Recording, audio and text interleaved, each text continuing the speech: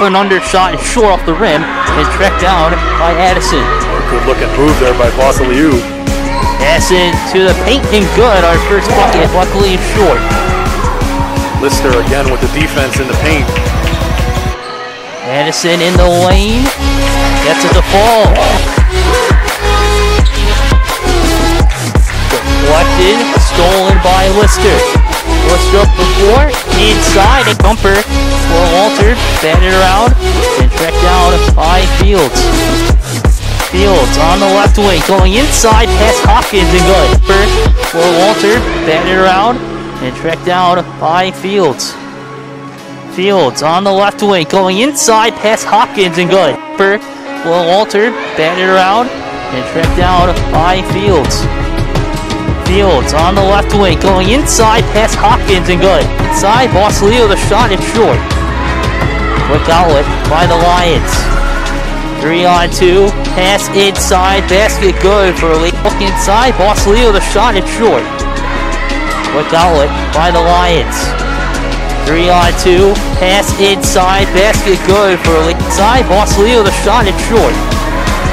Quick outlet by the Lions. 3-on-2, pass inside, basket good for Lee.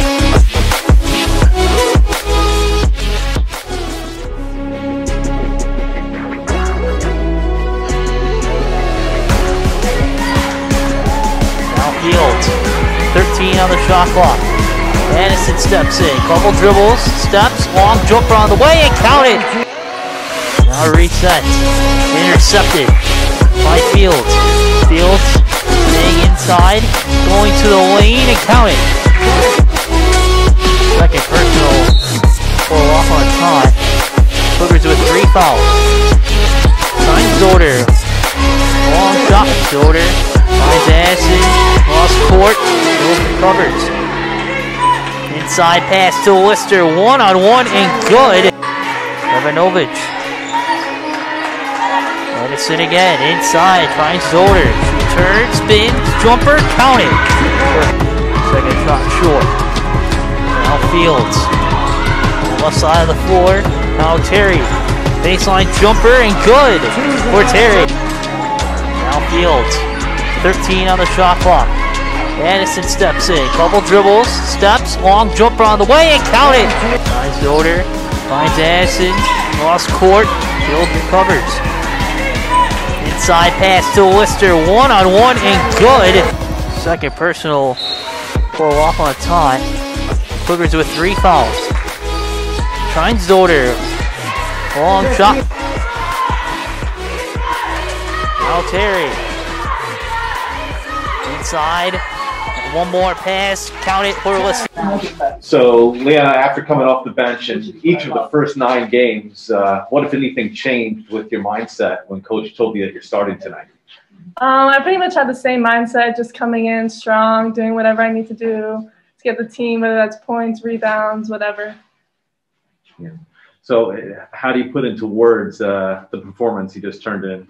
You had 18 points, 14 rebounds, 10 blocks, as well as 4 steals, a triple-double in an Ncaa tournament game. What's that feel like? Honestly, I had no clue. Yeah. I was just taking it play-by-play. Everyone played pretty well. We were all excited coming into the tournament. It was the first time, so we were just excited, and it was good. Good, good. What is it about you that allows you to elevate your game in the postseason? It seems like you have a little liking of the spotlight. This is your second consecutive, at least double-double. You had one of the championship game against Dominican. What's it like playing on the big stage like that? It's fun. I mean, every player loves playing for games like this, championship games, tournaments. So it's good. I like it. Mm-hmm. And how are you able to consistently get inside tonight against Concordia's interior defense? Well, we had a height advantage, so we were just trying to work that and do everything that we can to do to get the win. And how important was it to get off to the fast start tonight in a win-or-go-home situation? It was very important, especially coming off our first loss in the championship game. We just wanted to start strong so we could keep it going for the rest of the game. Yeah.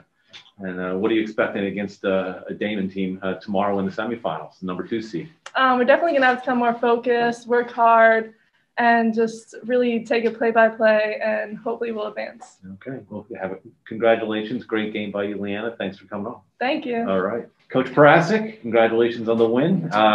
Making her first start of the season, how do you describe what you saw from Leighanna Lister tonight? 18 points, 14 rebounds, 10 blocks to register a triple-double, which may be the first triple-double in postseason history in the CACC. Yeah, I think Leighanna is very what's the word I'm looking for?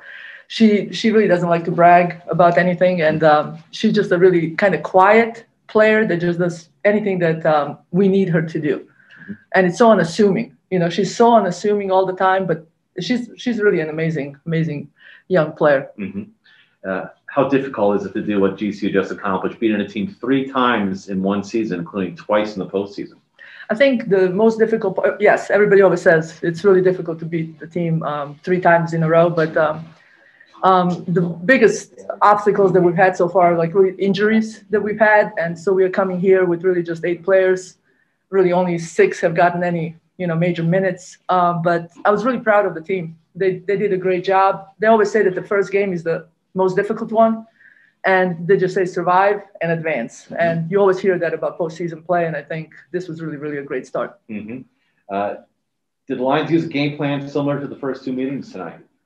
No, we did not. We were really a much stronger team. We really wanted to pressure.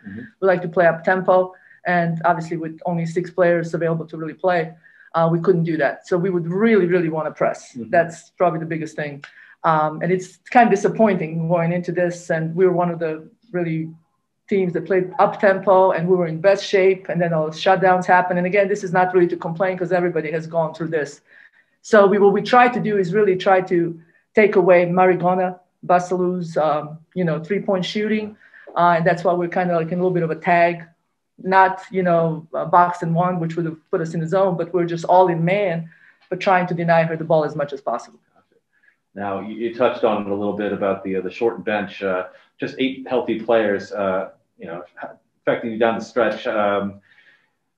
How did that affect you going down the stretch? Well, it was in the fourth quarter there. I mean, it seemed like you were a little gassed. Yeah, it was a little scary. But honestly, I think it was the nerves mostly, because a couple of players did not really look like themselves. Especially Hannah Trinesdotter. It seemed like really she puts too much pressure on herself. Sure. I mean, honestly, for me, I feel like they just need to go out there and have fun.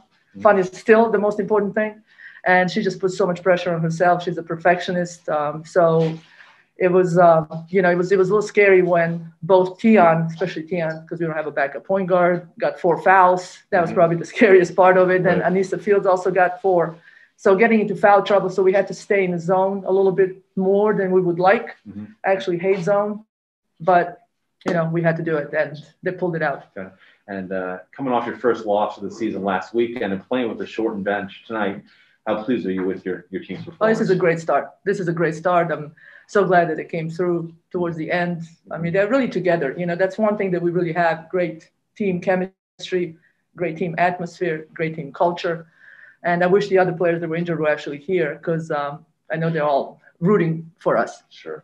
And what are you expecting from a second-seeded Damon squad tomorrow night?